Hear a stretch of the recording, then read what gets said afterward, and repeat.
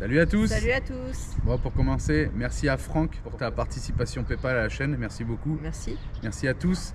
Dans cette vidéo, on quitte le lac de Capiccia del Monte pour aller faire du cheval un peu plus loin à la Combrée, chez une amie, Evelyne. D'ailleurs, vous la connaissez, hein, dans les vidéos précédentes, on a déjà fait une vidéo avec eux, donc on est retourné les voir. Et on est avec les man 4x4 qui ont fait du cheval avec nous, on a fait une belle petite balade, c'était vraiment sympa, on a mangé l'assado avec eux, c'était cool. Ensuite, on espérait aller voir le coucher de soleil à Cuchicoral, là où décollent les parapentes. Mais c'était trop tard. Bah, c'était trop tard. Il était déjà couché. Et du surtout, coup, ouais, voilà, le matin on se lève. Et ben, il n'y avait toujours pas le soleil. Il y avait que de la brume et tout. Du coup, on part le matin et direction la Falda, l'hôtel Eden. Après la Falda, direction Cordoba. Cordoba pour aller faire les amortisseurs. Allez, bonne vidéo. À bientôt. Ciao. Bienvenue sur la chaîne XCG Family où vous pourrez suivre notre aventure.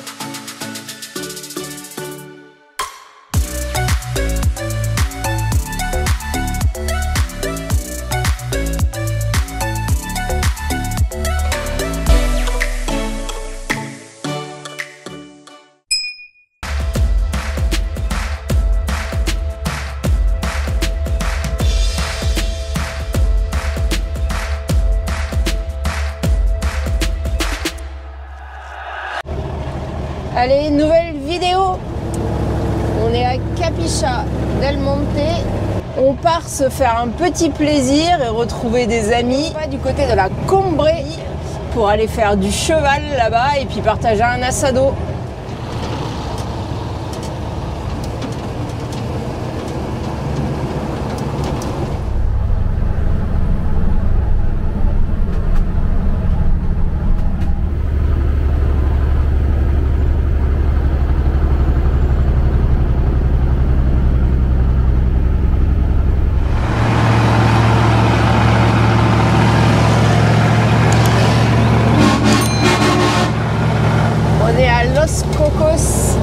Et ici, il y a des attractions, mais encore une fois, je crois qu'on va pas les faire. Non, on peut aller voir vite fait.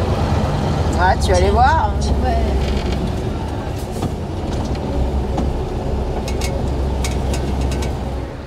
Allez, regardez. Là, Parc El Descanso est sous le labyrintho. Il y a un labyrinthe ici et ils ont créé un espèce de parc en fait. Là, il y a un téléphérique avec un petit train en haut et il y a d'autres animations par là.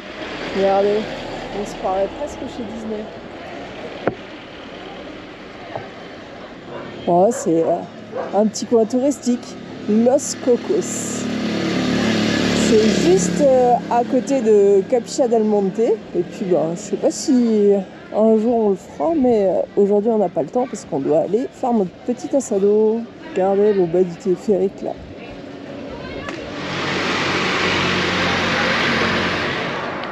Regardez cette maison là, ça vaut le coup. On se croirait dans Aladdin.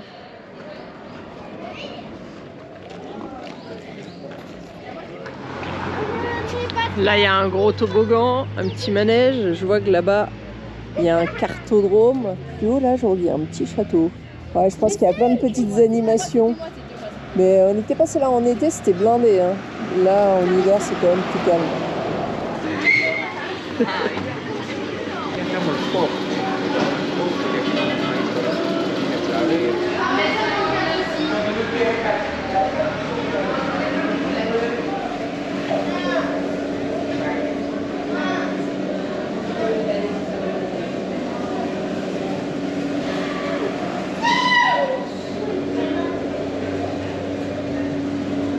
Bon, Christophe est passé sous l'arche, mais nous on va pas prendre le risque. Hein.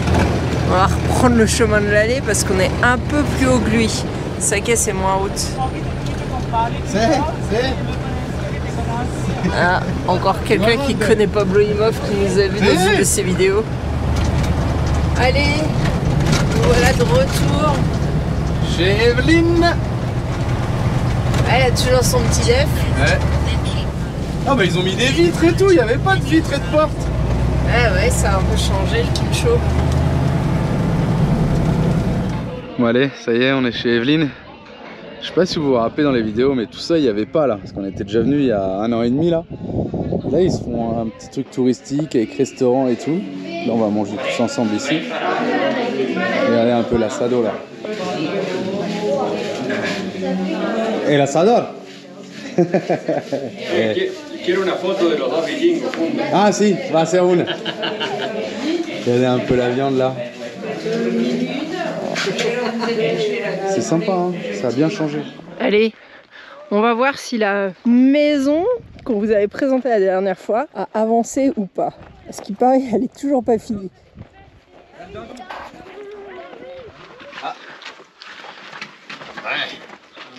Elle est pas mal la chaise de camping en peau de chèvre. Ah bah il y avait les fers, il n'y avait pas les vitres. Ouais. Et c'est tout en terre paille. Ouais. Ils mettent de l'huile de vidange sous le... On va le voir là-bas, Il y a eu terre paille, un peu de cailloux, même les joints, c'est la même chose, mais il n'y a pas les cailloux.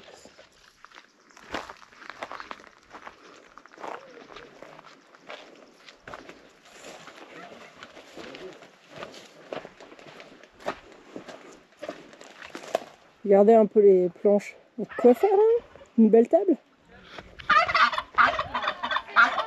La volaille.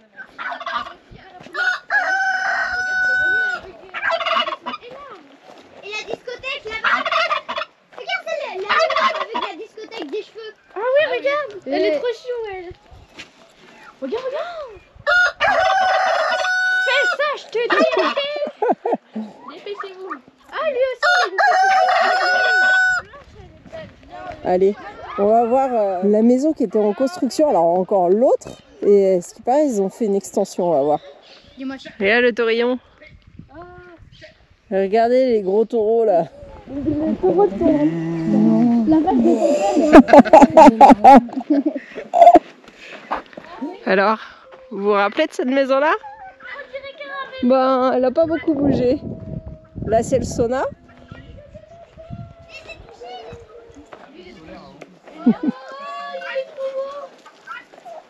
sur la table. Et là, ah bah il y a des bouteilles, dis donc, pour faire les toilettes. Et il doit plus les utiliser, mais il y avait un thermotank la Marie, t'as besoin? Toilette douche, je crois, par là. Et là, regardez les petits lapins. Viens, j'ai touché le lapin.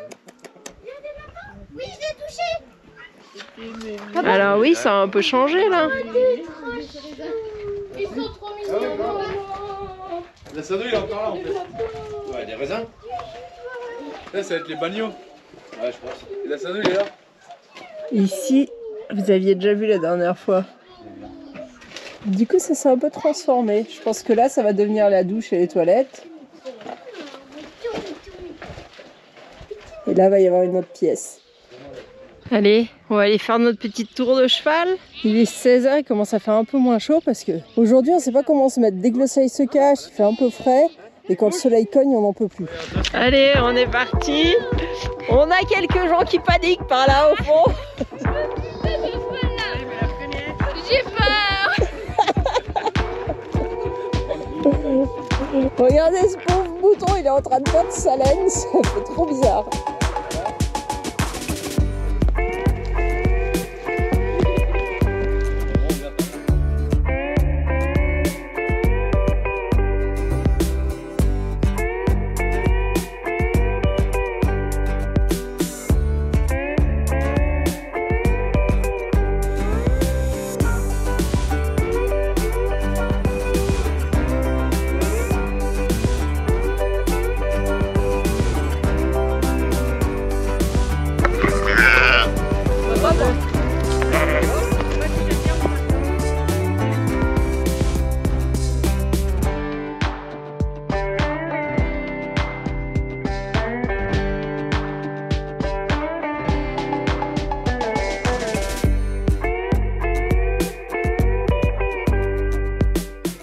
Ouais, t'es un vrai Gaucho toi bébé.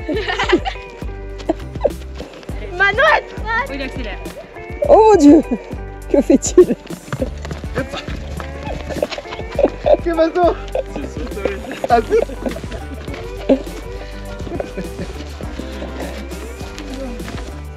regardez avec la vache.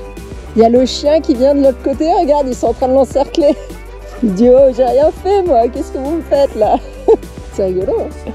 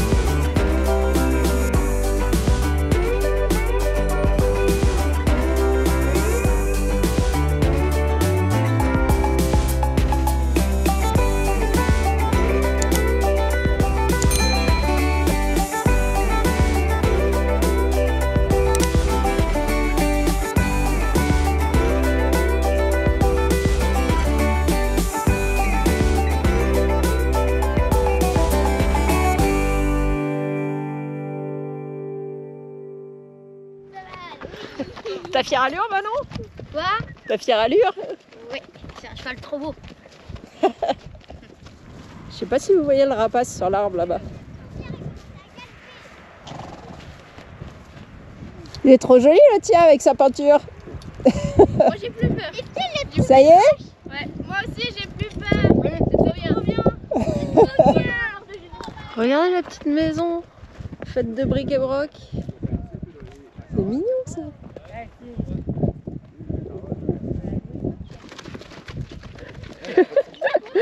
Comment la passard? Oui, bien. Non? T'as encore peur? Non, je sais pas trop. Je suis pas trop à l'aise, mais non, ça va. C'était un faire. Ah, ça t'a réconcilié un peu avec l'animal. Ouais, oui, ça oui.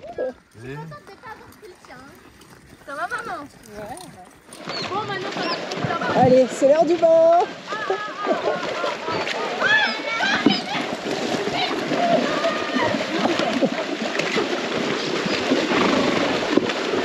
J'ai perdu mon étrier quand je fallait bien enlever. Allez, je vais le remettre après. Aïe, el perrito.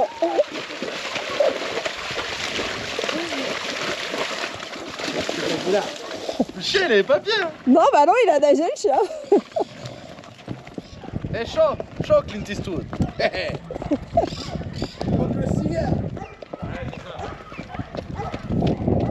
Tire Alex, si tu veux pas aller vite.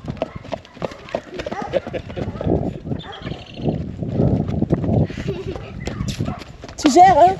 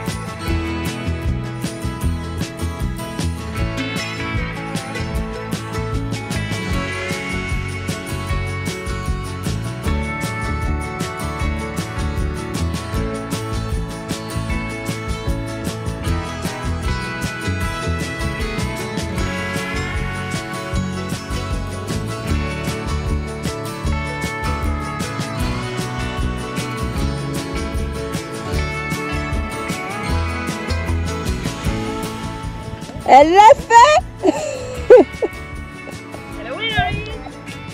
Et retour au bercail.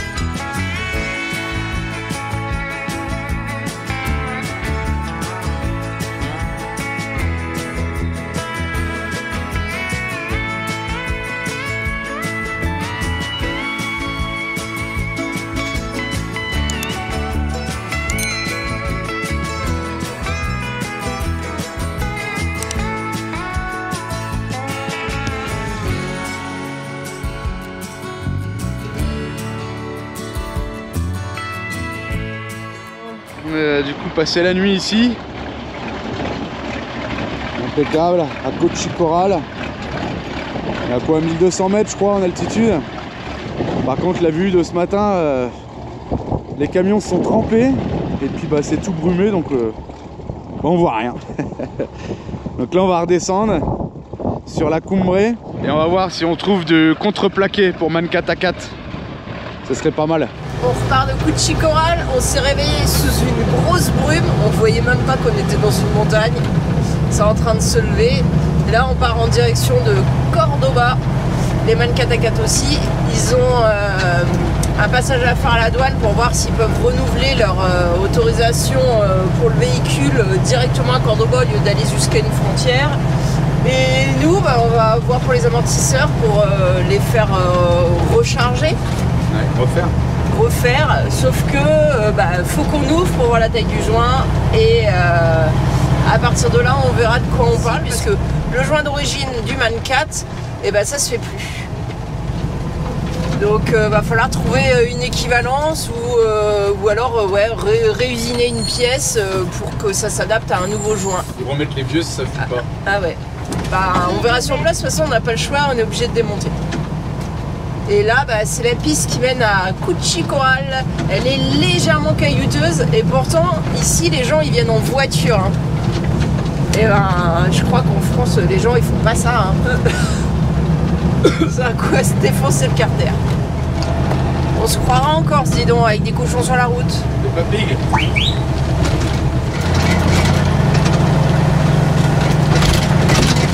On est à la Falda. On fait une petite pause à l'hôtel Eden, histoire de se faire une petite photo des camions devant l'hôtel. On voit bien la présence allemande ici à la Falda.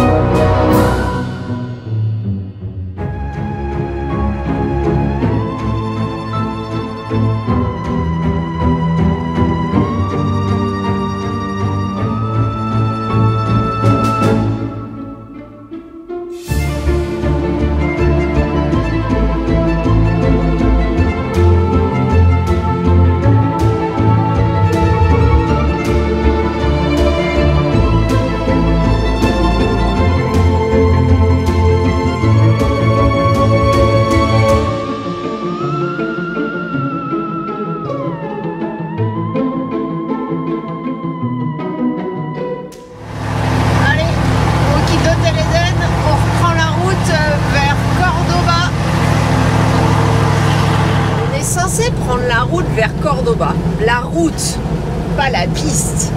Et je sais pas pourquoi les GPS, eh ben, ils ont décidé autrement, hein, parce que là ça fait le deuxième GPS et ils ne sont pas tous sur des pistes.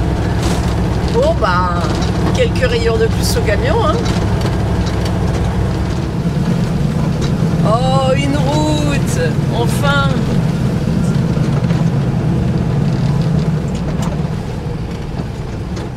Police. Ceinture. À gauche, ça peut bien. Ah bon, on va à gauche, c'est bon. La ville de la Falda. Regardez. On va voir l'hôtel Eden. Le vue d'en haut, il est balèze, hein. C'est super étendu comme hôtel.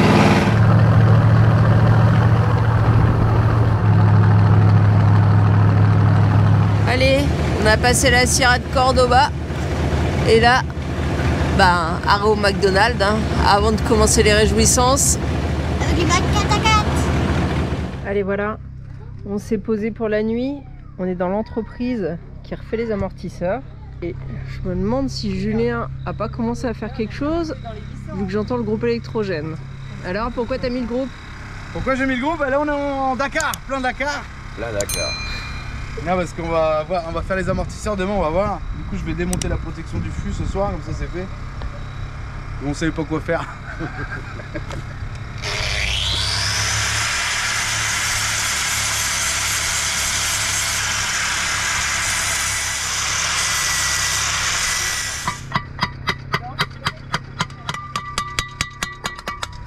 Comme ça qu'on bosse au Dakar. Ouais. La nuit. De nuit. Ah putain. Oula.